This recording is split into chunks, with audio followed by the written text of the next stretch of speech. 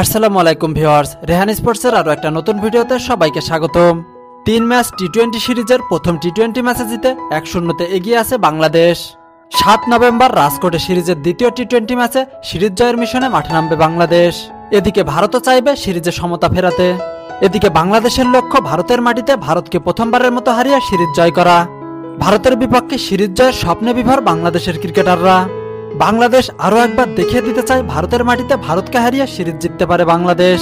আর সেজন্যই দ্বিতীয় টি-20 ম্যাচে একটি শক্তিশালী একাদশ নিয়ে মাঠে নামছে টাইগাররা। যে একাদশে থাকছে তরুণ সব ক্রিকেটার, কারণ এই ম্যাচে যে ভারতকে হারাতেই হবে। এদিকে জানা গেছে ভারতও ছাড় দেবে না বাংলাদেশকে। তারাও চাইবে বাংলাদেশের বিপক্ষে একটা জয় তুলে নিতে। ভারত বাংলাদেশের এই জমজমাট ক্রিকেট ম্যাচটি দেখার অপেক্ষায় গোটা ক্রিকেট বিশ্ব।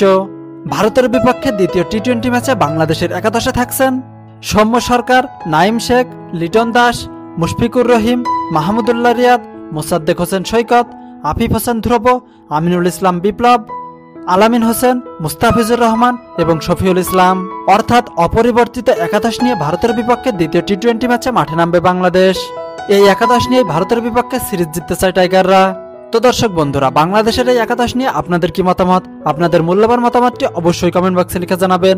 আর ক্রিকেটের সব আপডেট নিউজ পেতে চ্যানেলটিকে সাবস্ক্রাইব করে পাশে বেল আইকনে প্রেস করে রাখুন। ধন্যবাদ সবাইকে।